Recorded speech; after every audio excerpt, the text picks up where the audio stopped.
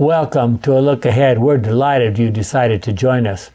We study the Sabbath School lessons as prepared by the Seventh-day Adventist Church. And this particular series is entitled Rest in Christ.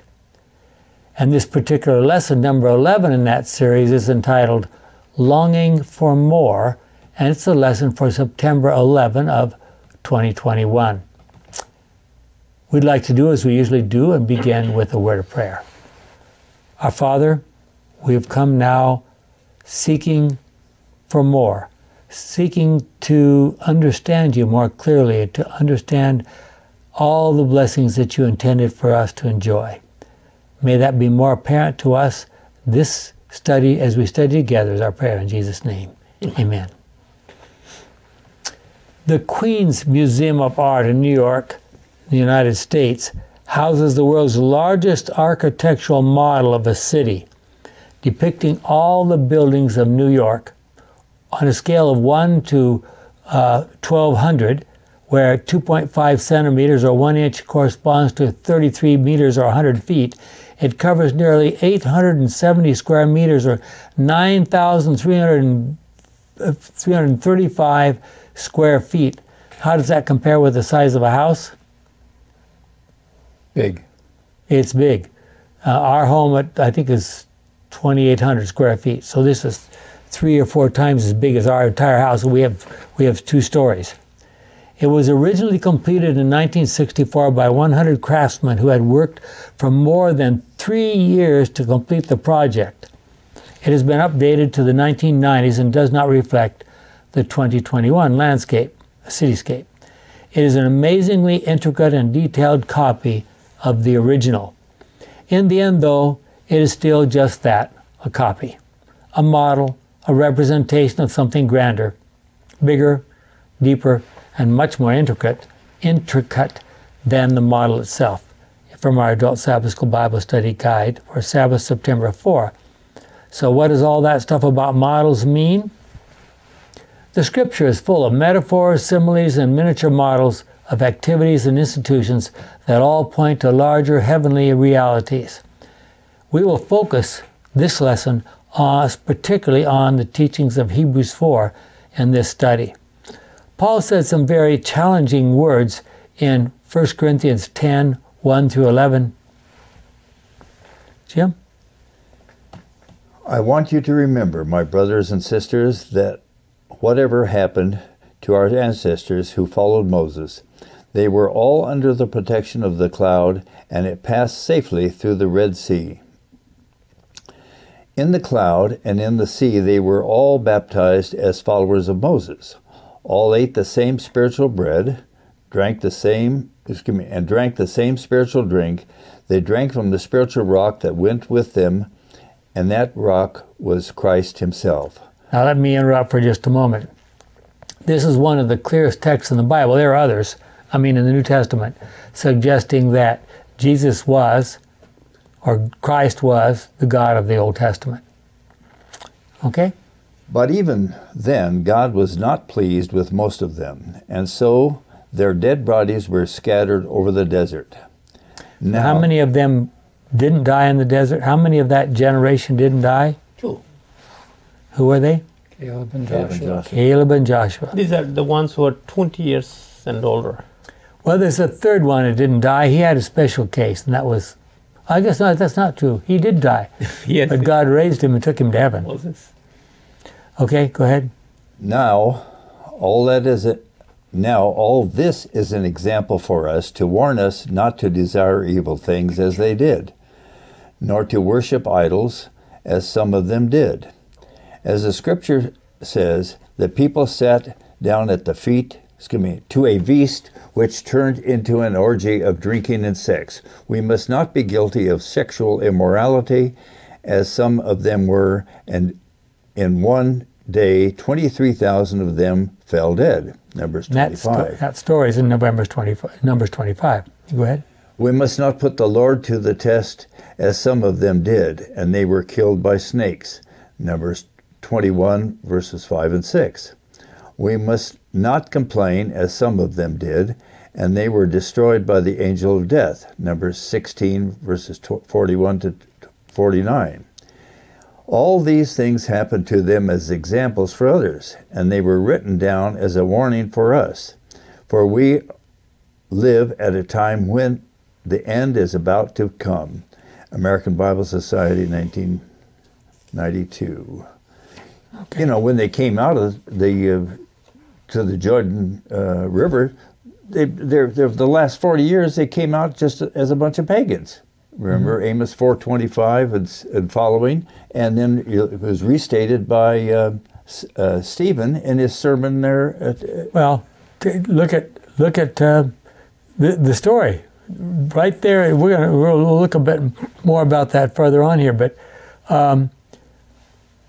right there on the plains of Moab, across from Jericho, they were involved with that fertility cult stuff, and those ladies who came from Midian and Moab, and right there. I mean, they were just, it was time, they were standing there waiting to cross the Jordan.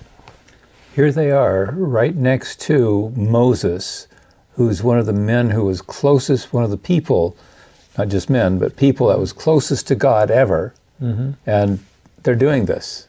Yeah. It's almost like they learned nothing in 40 years. Twice in this passage from 1 Corinthians, Paul used the Greek word typos, which suggests that some kind of symbolic representation or model of something else. So what models are we talking about in this lesson? Hebrews 5:8-5. The work they do as priests is really only a copy and a shadow of what is in heaven. It is the same as it was with Moses. When he was about to build the sacred tent, God said to him, "Be sure to make everything according to the pattern you were shown on the mountain."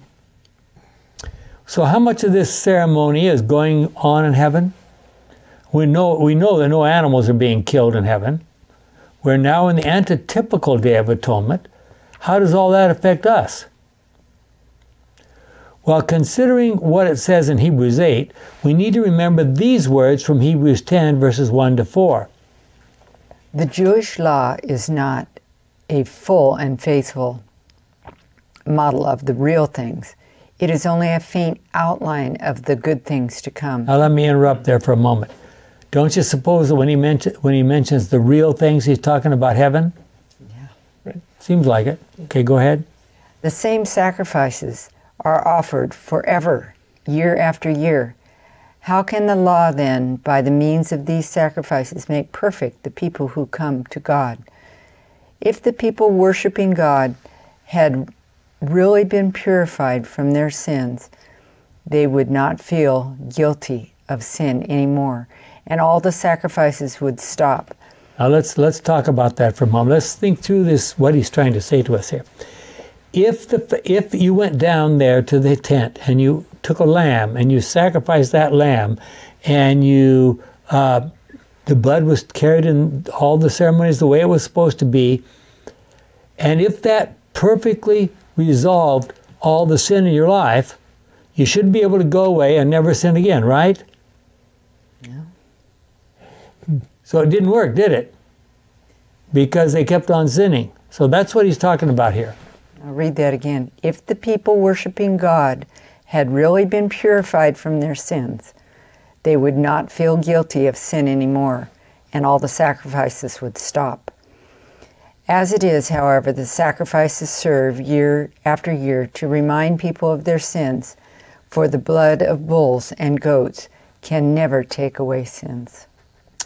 Now we're gonna see some very interesting words to compare with that a little bit later.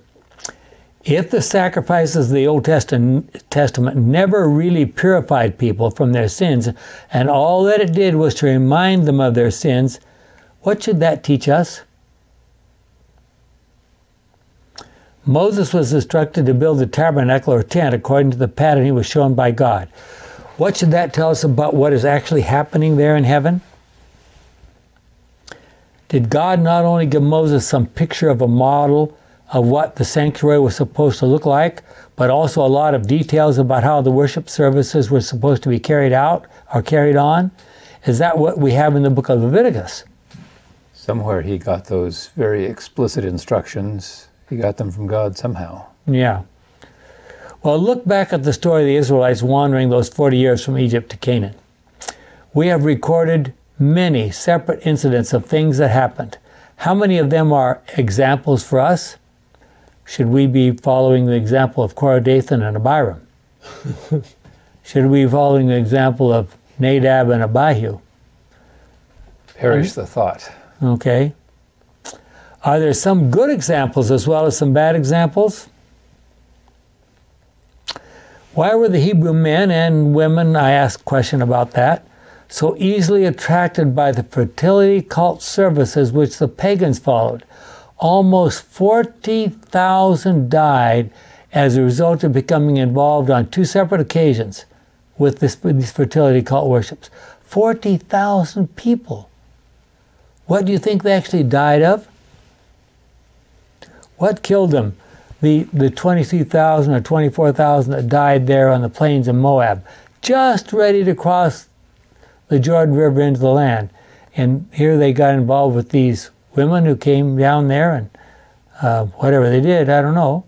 But Well, one could speculate that it maybe was syphilis, but syphilis doesn't kill that quickly. Other venereal diseases don't kill that quickly. no. Was it some COVID? Was it some infectious disease? Does it say the sword of the Lord or of the angel? Or it had to be very quick. So maybe it was just plain the angel of the Lord. Right. I mean, it had to. Well, be. Yeah, but we got to remember, if we called it an angel of the Lord. Was Satan an angel of the Lord? Once upon a time. yeah. Just because it's an angel doesn't mean it's a good one. Well, in this case, do you wish that we still were doing some of those ceremonies today? Could you sacrifice a lamb in order to get forgiveness for your sins? Did they really feel forgiven after doing that? Did it change their thinking? It's not an issue of forgiveness. Yeah. It's did it change their thinking, their attitudes? Were they learning anything? Not very much. Gordon, I think you're next. Do we learn much? So, from Good News Bible, Leviticus 4:32, if a man brings a sheep as a sin offering, it must be a female without any defects. He shall put his hand on the head and kill it on the north side of the altar, where the animals for the burnt offerings are killed. The priest shall dip his finger in the blood of the animal, put it on the projections at the corners of the altar, and pour out the rest of it at the base of the altar. An awful lot of blood. Then he shall remove all its fat, just as the fat is removed from the sheep killed for the fellowship offerings. And he shall burn it on the altar along with the food offerings given to the Lord. Okay, I'm going to ask you another question. How well does fat burn? It burns quickly. Being a vegetarian, I don't know. I think it burns. Fat is fat. It will burn. Well, yeah. I mean, I would have thought so. I mean, we make muscles will not burn so quickly. Candles and yeah, candles and things are made out of fat. Right. But muscles, for example, skin will not, but fat will burn fairly quickly. I got a question. Not too many places in Leviticus you find a female. That's right. This is probably one or two places only. It's very specific. 1 year, male without blemish. Most of the time. Most of the time. In this This is is a female without any defect. Right. Okay, go ahead. Continuing. In this way, the priest shall offer the sacrifice for the man's sin, and he will be forgiven. He will be forgiven.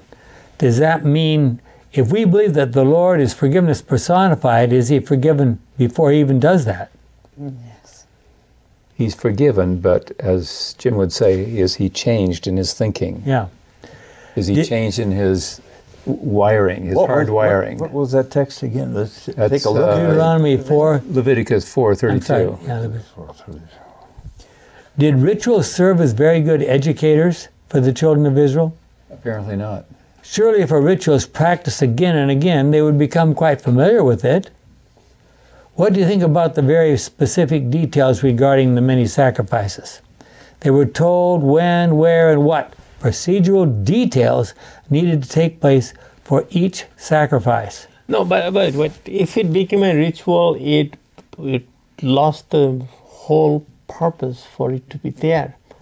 I mean, if Gordon had a pet, a dog, you see, as well, whatever, Gordon is now 7 years old, you see, so, if you disobey your mom or if you don't do the dishes, the dog is going to go. He'll think twice. I mean, I come to think a young man brings his lamb to be killed, his special lamb. Yeah. I mean, I think it had to tear his heart apart to do that. Yeah. So, but if it becomes a ritual, then that's why you had to buy the lamb instead of being the one that you raised. Is that I'm being a little sarcastic there. But all of this goes down, is God pleased with all of this stuff? How about with Micah 6, 6 through 8? Do I want that? No, I don't want it. In fact, don't bring him any of that. I don't even want I don't even want your prayers. I don't want your noisy hymns. Just listen and take instructions. Same Isaiah 58 also. Yeah. Mm-hmm. Right. And Isaiah 1. Yeah. And modern times we feel that many rituals deteriorate into mindless practices. Right. Surely that is not what God wanted. And it's obvious that in these rituals there was a great deal of killing. The shedding of blood and the sprinkling of the blood on various places in the tabernacle. This was a very messy process. It was ugly. It was not supposed to be attractive because it represented the results of sin. So it's hard to even imagine the priest sticking his finger in the blood and then putting it on the corners of the altar, on the horns of the altar. Earlobe. Earlobe, yeah. Yes. And pouring it out at the rest of the blood at the base of the altar. It's hard to imagine. What do you suppose was the reason for putting the blood on the horns of the altar? Did the children of Israel understand clearly exactly what each one of those sacrifices was supposed to mean? And the significance of blood? Leviticus 17:11. Now we have an interesting verse here. I guess that's mine. The life of every living thing is in the blood, and that is why the Lord has commanded that all blood be poured out on the altar to take away the people's sins. Blood, which is life, takes away sins. Hold on. We read back in Hebrews 10, the blood of bulls and goats cannot never take away sin. Uh-oh. What are we going to do here? Bible conflict with Bible? Well, it sounds like it if you just took it very superficially. Why would those ancient people believe that that life was in the blood? Now, those of us who've studied anatomy and physiology and looked at them under the microscope and so forth, we know that most of what's in the blood is dead. Most of it. Only a small part of it is actually alive. The red blood cells, the nucleus from it, which makes it alive, leaves it before it leaves the marrow, and it goes out just as a transporter of oxygen. There's nothing alive there. There's so many metabolic processes going on in there, we can't really call it dead. Well, it's not fully alive either. It brings life. It's not going to replicate. No, it's not. And remember that one of the rules for something to be alive, it has to be replicate. So we've got problems here. One of the shocking things about well, let me just be clear now. I think it was very, very clear to ancient people that if someone was seriously injured or if an animal was killed, what happens? Almost the first thing that happens is the blood comes pouring out. And pretty soon, the creature is dead. So what would they conclude? That's where life must be in the blood. Yeah. So I think that's why we have it like this, and that's a very rational thing for them to say at that point in time. One of the shocking things about reading the book of Leviticus is that there was virtually never any explanations for why they were doing what they were doing. Is it really possible that a group of slaves recently taken from a grossly pagan society would automatically understand the significance and explanation of each of those sacrifices? wouldn't a clear explanation be the most important part of the ritual? So while the details of the ritual was virtually no explanation in the Bible, was Israel also given explanations verbally? But you know, you got these cultures. I mean, the children of Israel were coming out of, not very far out, of pagan cultures. Mm-hmm. And how do you spend time explaining what's wrong with them? And then you come, like I mentioned earlier, with Micah 6 through 8. But the greatest thing you could do for your deity was to offer even your firstborn. Mm-hmm. And you think God likes songs and imprecations, prayers. Yeah. But go ahead. One would hope that Moses and Aaron and Miriam and other leaders were setting up schools and talking to the people about what these things meant. Maybe they just wrote down the things that the people wouldn't remember. Maybe they actually were taught. Well, I have often wondered why, instead of a tent being built out there, why didn't God make a bunch of schoolrooms? Sabbath school rooms. Yes, Sabbath school rooms. Wouldn't that seem more logical to us in our day? And wealth backgrounds and felt animals. Yeah. But we already looked at Hebrews 10, which said that these sacrifices never take away sin. So how do we reconcile these two passages? Well, I've already suggested one reason why they thought that the life was in the blood. Do you agree with the following statement from the Bible Study Guide for Monday? Blood was key to the whole process of atonement, the means by which we sinners can be made right with a holy God. Was the blood important because it cost a life and was intended to impress upon the people how serious sin was? All right, that's misleading at best. All the way back in the days of Adam and Eve, that first sacrifice, and even the first few sacrifices, must have been heart-wrenching. Did the children of Israel come to understand that sin directly leads to death? And was that the point? Do we today, looking back to the sacrifice of Christ, understand the implications of his death? Hebrews 4. Who's next? Tim, I think that might be yours. My turn? Okay, Hebrews 4, verses 1 to 11. Now God has offered us the promise that we may receive that rest he spoke about. Let us take care, then, that none of you will be found to have failed to receive that promised rest. For we have heard the good news just as they did. They heard the message, but it did them no good, because when they heard it, they did not accept it with faith. We who believe then do receive that rest which God promised. Is it just as he said, I am angry and made solemn promise? They will never enter the land where I would have given them rest. He said this even though his work had been finished from the time he created the world. For somewhere in the scriptures, this is said that the seventh day God rested on the seventh day for all his work, from all his work. Let me interrupt here for a second. This gets a little confusing, and you need to read it over and over a few times in order to sort of realize it.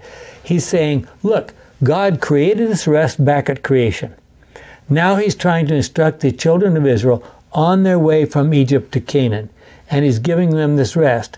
And this is not a new rest. This is rest that they were supposed to have had from the time of creation. So they certainly had it before Sinai. They had it with the manna. Mm-hmm. And before that too. Yeah. Okay, Jim. This same matter is spoken of again. They never entered that land where it would have given them rest. Those who first heard the good news did not receive that rest because they did not believe. There is then others who are allowed to receive it. This is shown by the fact that God sets another day, which is called today. Many years later, he spoke of it to David in the scripture already quoted. If you hear God's voice today, do not be stubborn. If Joshua had given the people the rest that God had promised, God would not have spoken later about another day. Now let's stop and look at that for a moment. This is a verse that's used many times by people who want to say the Sabbath doesn't really matter anymore. Why would they say that? Well, God would not have spoken later about another day. And what's the other day? Well, they would like to say Sunday. Okay. As it is. However, there still remains for God's people a rest like God's resting on the seventh day. For those who receive that rest which God promised will rest from their own work, just as God rested from his. Let us then do our best to receive that rest so that no one of us will fail as they did because of lack of faith. Okay. Of their lack of faith. Several times it mentions specifically no belief, lack of faith. How does that fit in with this whole rest idea? If you really want rest, you need to come, and security and safety and peace, you need to do what Jesus did. I just thought of this as appropriate an example. In the middle of that terrible storm on the Sea of Galilee, what was Jesus doing? Sleeping. Sleeping. He wasn't worried about anything because he knew his Father. He had a direct connection. Nothing was going to happen to him. Then he could just calm the storm by speaking to it. Yeah. The carpenter stood up and said, "Come on, guys, you're a fisherman, you know." Amazing. Peace be still. Bam. Just like that. And in that area, they worshiped the wind. Mm-hmm. And so the disciples were stunned. Mm-hmm. Yep. And they knew that they worshipped wind in that area. Yes. Yeah, and so getting back to our point here, if we had the kind of relationship to God that Jesus had, would we worry about things that were going on around us? Nope. Nope. In what sense did they lack faith? Today we believe that faith implies a special relationship with God. What was their problem so that they did not have a meaningful relationship with God? Before getting to Hebrews 4, the writer of Hebrews gave a very serious warning in Hebrews 3, 7 through 19. So then, as the Holy Spirit says, if you hear God's voice today, do not be stubborn, as your ancestors were when they rebelled against God, as they were that day in the desert when they put him to the test. There they put me to the test and tried me, says God, although they had seen what I did for 40 years. And so I was angry with those people and said, they are always disloyal and refuse to obey my commands. I was angry and made a solemn promise. They will never enter the land where I would have given them rest. Okay, let's stop here for a minute. So God is upset, he gets angry, and he's ready to zap them, right? He should have. So what do we mean when we say God is angry? He's ready to give them up. He's ready to give them up. He steps back and he's willing to let them do what they insist on doing. He's passionate about it. It isn't that he turns his back on them. He's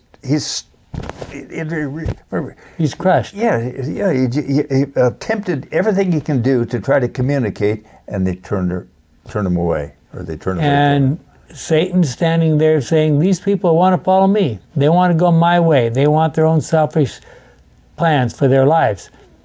God says, I'm sorry. They seem to be. That's what they seem to be choosing. I think we're missing the point. Yeah. They're saved when they were baptized, when they went through the Red Sea, right? So they're once saved, they're always saved. We don't have to struggle with this anymore. Where'd you come up with that? Sarcasm. Making up. No, that's well. Yeah, but the people are going to get the wrong impression here. This morning I was walking with Bill Bonelli. You know that name. We talked this, and Bill, once saved, always saved. Today he says, my thinking is changing. This once saved, always saved. This is serious business. Look, the entire world, Christian world, believes in this. Yeah. Believe that's it's a fantasy that they've been misled. Yeah, good point. Yeah, he brought up Sabbath. I said, I don't want to talk about Sabbath now. We'll talk later. That's the last thing we're going to talk about. But anyways, go on, my fellow believers, be careful that no one among you has a heart so evil and unbelieving as to turn away from the living God. Instead, in order that none of you be deceived by sin and become stubborn, you must help one another every day, as long as the word today is in the scripture applies to us. For we all are partners with Christ if we hold firmly to the end the confidence that we had at the beginning. I like that. I like that confidence we had in the beginning. This is what the scripture says. If you hear God's voice today, do not be stubborn, and your ancestors were when they rebelled against God. Who were the people who heard God's voice and rebelled against him? All those who were led out of Egypt by Moses. With whom was God angry for 40 years? With the people who sinned, who fell down dead in the desert when God made his solemn promise they will never enter the land where I would have given them rest. Of whom was he speaking? Of those who rebelled. We see then that they were not able to enter the land because they did not believe. So let's think about that in terms of their context. We know that and you can look at the whole history of the Jews in the Old Testament. Every time they went out to do battle with somebody, if they followed the Lord's instructions and he guided them, he said, yeah, go and do this, what happened? How successful were they?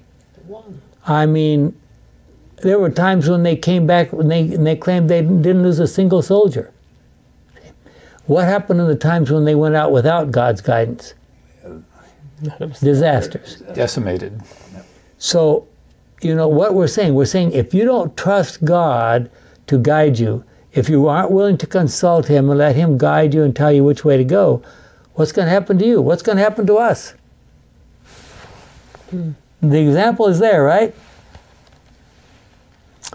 As we read, it seems quite clear that the children of Israel did not believe or trust God enough to faithfully follow his directions. Would that be true of us also? As we read Hebrews 4:3 again, there seems to be specifically a relationship between rest and faith. Hebrews 4:2 and 3. For we have heard the good news, just as they did. They heard the message, but it did them no good, because when they heard it, they did not accept it with faith. We who believe then do receive the rest which God promised. It is just as he said, I was angry and I made a solemn promise. They will never enter the land where I gave them rest. I would have given them rest. Yes, I would have given them. Okay. He said this even though his work had been finished from the time he had created the world. So Paul is still comparing. He says, God did his work. He finished it faithfully. He rested. Now he comes out. He's trying to work with these people. He's trying to say, just follow my guidance. How are we ever going to get to the rest if you don't follow my guidance? But they wouldn't listen. Yeah. How can an understanding of what it means to be saved by the blood of Jesus help us enter into the kind of rest that we can have in Jesus, knowing that we are saved by grace and not by works? We're saved by a gracious God. Mm-hmm. And the saving is education. So those last two sentences were from the teacher's Bible study guide. Well, that's why I've said it, corrected, because the Bible study guide is distorted. Do we understand what it means to be saved by the blood? There's a very interesting parallel between Hebrews 4:4-7 and 9, Psalms 95, 8-11, which we won't take time to read right now. These two passages seem to suggest that a lack of faith led to people being stubborn. Why would that be? And the author of Hebrews contrasted God's rest on the seventh day of creation to the lack of rest that the children of Israel experienced in the wilderness. What is the comparison between these two? Of course, we know that because of their lack of faith and their rebellion against God, that generation of people who left Egypt, everyone over the age of 20 except Caleb and Joshua, perished in the wilderness. Moses, of course, was given a vision of Canaan and then taken to heaven before the Israelites entered to Canaan. Notice that the author of Hebrews picked up the expression today as if something needed to be done right away. But that idea was first suggested 1,000 years before Christ. Does it have any urgency for us today? How long has it been now since the days of David to our time? Long time. 3,000 years. Well, so does all of this have any urgency for us in our day? People have used Hebrews 4 to argue both for the keeping of the seventh-day Sabbath and against it, which is a way of showing that what? Things can be twisted either way you want, the way you want them. Depends on your theological spectacles, your paradigm, your point of view. Those who want to argue against the keeping of the Sabbath suggest that whatever it means, it was only for the Jewish people. Paul dealt with that issue in Galatians 3:26-29. Gordon? It is through faith that all of you are God's children in union with Christ Jesus. You were baptized into union with Christ, and now you are clothed, so to speak, with the life of Christ himself. So there is no difference between Jews and Gentiles, between slaves and free people, between men and women. You are all one in union with Christ Jesus. If you belong to Christ, then you are the descendants of Abraham and will receive what God has promised. So how do we become descendants of Abraham? You have to have the right physical blood in your veins. No, you just have to follow the Christ. Trust the Lord. The real issue in Hebrews 4 is not whether we should keep the seventh-day Sabbath or not. The real issue is that the rest God wants us to focus on is that eternal, perfect rest that God has planned for faithful believers since the time of the creation. But the seventh-day Sabbath is supposed to be a tiny foretaste of that perfect end-time rest. So if we really were focused on that perfect end-time rest, and we wanted to have a little taste of it right now, what do? We keep the Sabbath, right? So what does it mean to rest in Christ?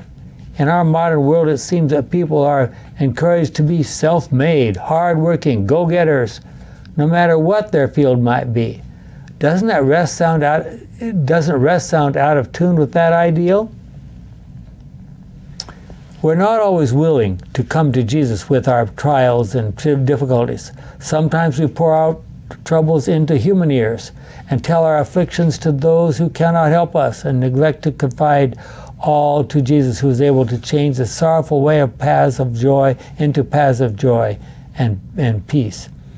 I work in a government-funded or partially funded clinic, mostly dealing with low-income people. And I mean, sometimes it seems like there's not a person there that doesn't need counseling of one kind or another. Just amazing. I think the rest of us need counseling too. Us? Really? I do. Self-denying, self-sacrificing gives glory and victory to the cross. The promises of God are very precious. We must study His Word if we would know His will. The words of inspiration, carefully studied and practically obeyed, will lead our feet in a plain path where we may walk without stumbling.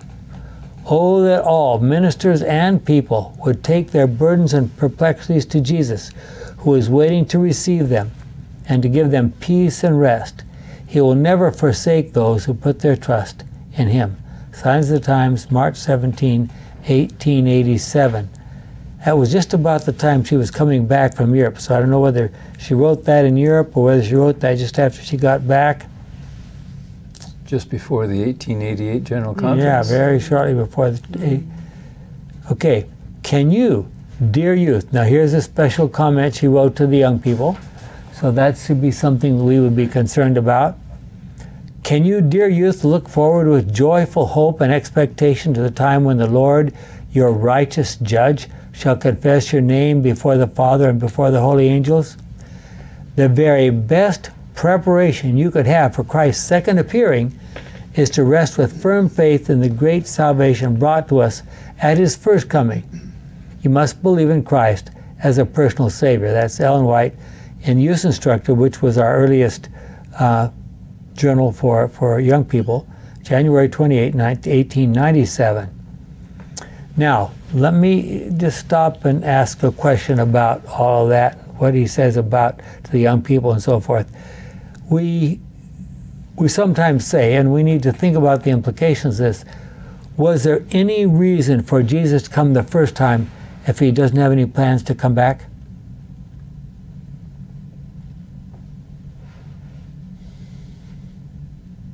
What do you think? Now, that's an important question, because if you believe that all you have to do to be saved is just for Jesus to pour out his blood, he didn't need to come back. You're saved because he paid the price. So we say that his coming the first time was to teach us some important lessons so we can prepare ourselves for the second coming. And who? Go ahead. Many people, even during his time, didn't have a concept that he was coming back the second time. Yeah.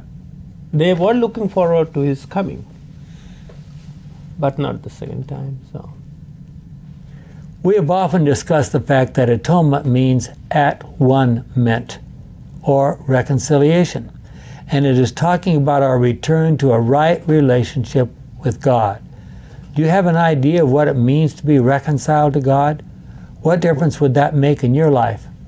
Was there ever a time where mankind was in a state of conciliation with God? And if they were never there, you can't become reconciled. Mm-hmm.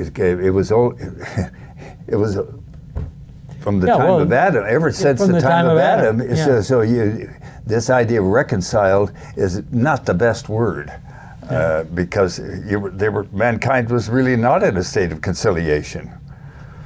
Well, for at least a few minutes or hours, they were. Yeah. We don't know how long they were not was. born imperfect. It was created imperfect. They had everything necessary, but didn't take them long to give it up. Well, it's certainly true that as a human race, we need to be reconciled to God. What difference would that make in your life? We recognize that our situation is very different from that of the children of Israel, wandering in the wilderness for those 40 years. I've had a chance to travel across that wilderness with a group and understand how dry and God-forsaken it seems to be. What kind of challenges do we face today that might be comparable to some of the challenges they face? Notice these words from our Bible study guide. That would be Charles. Christ providentially delivers us from sin's slavery, leads us through the waters of baptism, nourishes us by the manna of his word, and quenches our raging thirst in the desert of this world through his own life. Adult Teacher Sabbath School Bible Study Guide. I just enjoyed when you talked about quenches our raging thirst in the desert of this world through his own life. Mm-hmm. I work with a lot of young people, and very few of them are Adventists. And so many of them drink coffee.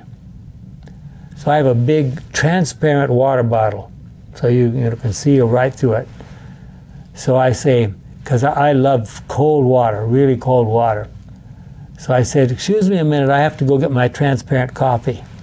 And they all smiled. So, yeah. Would you consider the book of Leviticus to be the instructions which God gave to Moses about how things were to be done in the sanctuary? Leviticus 5:5-2. Well, hold on.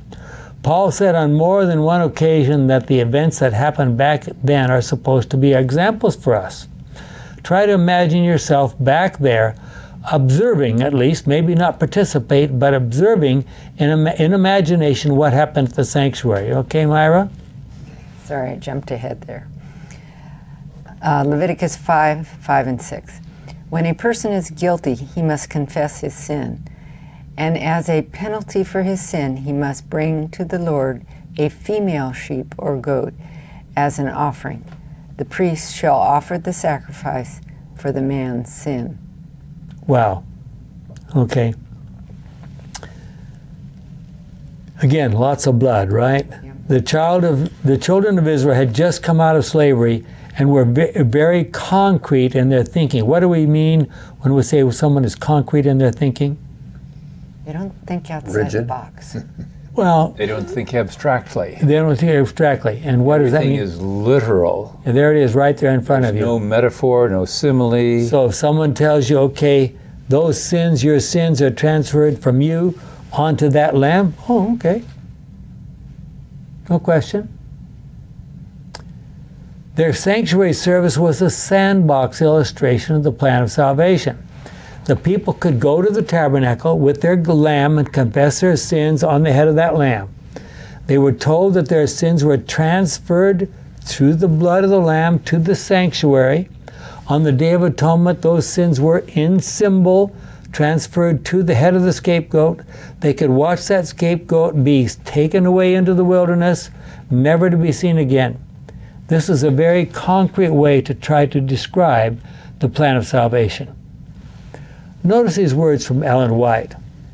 This is from Great Controversy, page 418. And this is a fairly lengthy passage, so maybe you read a couple of paragraphs and we'll share it with you, okay? The ministration of the earthly sanctuary consisted of two divisions. The priest ministered daily in the holy place, while once a year the high priest performed a special work of atonement in the most holy for the cleansing of the sanctuary. Day by day the repentant sinner brought his offering to the door of the tabernacle and placed his hand upon the victim's head, confessed his sins, thus in figure transferring them from himself to the innocent sacrifice. The animal was then slain. Without shedding of blood, says the apostle, there is no remission of sin. The life of the flesh is in the blood, Leviticus 17:11. There's the verse which we read earlier. The broken law of God demanded the life of the transgressor, the blood representing the forfeited life of the sinner, whose guilt the victim bore, was carried by the priest excuse me, into the holy place and sprinkled before the veil, behind which was the ark containing the law that the sinner had transgressed. And the presence of God, I might add. By this ceremony, the sin was, through the blood, transferred in figure to the sanctuary. In some cases, the blood was not taken into the holy place, but the flesh was to be eaten by the priest, as Moses directed the sons of Aaron, saying, God hath given it you to bear the iniquity of the congregation, Leviticus 10:17.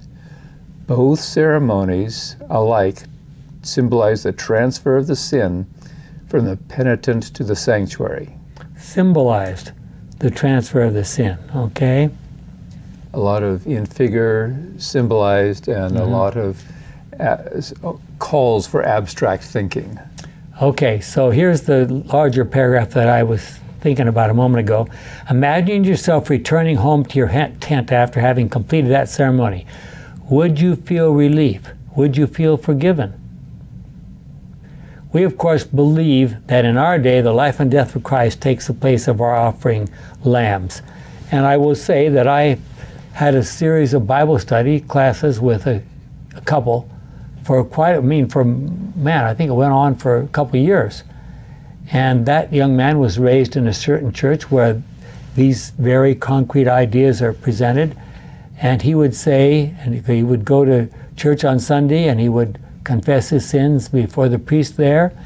And he would say, he prayed as a child even, if I'm going to die, let me die on my way home from church on Sunday morning, because then I think I might have a chance of being saved. Well, Christ's grace is unmerited, undeserved, unearned. This is our Bible study guide. Jesus died the agonizing, painful death that the lost sinners will die. Adult Bible Sabbath School Bible Study Guide, page 147. Okay, so, Jim? Christ was treated as we deserve, that we might be treated as he deserves. He was condemned for our sins, in which he had no share, that we might be justified by his righteousness, in which we had no share. He suffered the death which was ours, that we might receive the life which was his. With his stripes we are healed. Ellen White, Desire of Ages, page 25. Notice this more detailed description of what actually happened at the cross in the Desire of Ages. So here's a little bit longer passage that I mentioned earlier. Maybe we could each read one paragraph. Charles, you want to read the first one there? Upon Christ as our substitute and surety was laid the iniquity of us all. He was counted a transgressor. Now we know that he wasn't a transgressor, don't we? That is right. He but never he was sinned. counted Okay. as a transgressor, that he might redeem us from the condemnation of the law. The guilt of every descendant of Adam was pressed upon his heart. The wrath of God against sin, the terrible manifestation of his displeasure because of iniquity, filled the soul of his Son with consternation. I'm going to interrupt there for a second. Remember, we've said many times that the wrath of God is his turning away and loving disappointment from those who don't want him anyway, thus leaving them to the inevitable awful consequences of their own rebellious choices. So what's happening here? Jesus is being treated as if he was a sinner. So, and what our sins, Isaiah 59 verse 2, separate us from God.